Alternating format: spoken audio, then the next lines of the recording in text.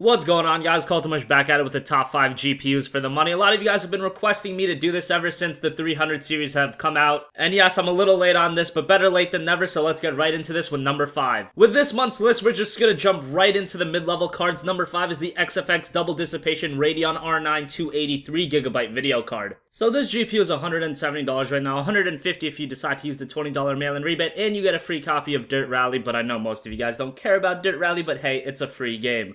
This is a very high quality 1080p entry-level video card. It's not going to max out every game, of course. It's very cheap at $150, but what you can get out of this GPU is you can play all the latest games at 1080p at reasonable settings and reasonable frame rates. A game like Witcher 3, you can play that game medium to high settings and still get 45 to 50 frames per second. And this XFX model has a decent cooler on it as well, so if you want to overclock it a little bit, you'll get even more performance out of it. So this is the kind of GPU I would recommend to a lot of high schoolers or college students. If you want a GPU that's cheap, but it's going to let you do some really high quality gaming, look at this GPU for $150. Really good deal. Number 4 is the MSI GeForce GTX 960 2GB video card. It's $195 and there's also a $20 mail-in rebate on it, so if you decide to use that, you're gonna get this GPU for around $175. The 960, when it initially came out, I really didn't think it was that good of a value, but over the last few months, it's been slowly but surely lowering in price. And right now, you also get a free copy of Batman Arkham Knight, which I know is a broken game, but probably by the fall or early 2016, that game will be working. And let's be honest, when Batman Arkham Knight does eventually work on PC, that's a game a lot of people are gonna play. Don't lie, I know you're gonna want to play it, and I know I'm gonna want to play it too, and you get it for free with the 960. And this is your GPU like the 280. If you have a couple extra bucks to spend, again, if you're a high school student or a college student looking for an entry-level video card, this is a really good one, and you're getting a free copy of Batman Arkham Knight, $175. It doesn't break the bank too bad. You get a free game, you get a nice GPU, not a bad deal at all.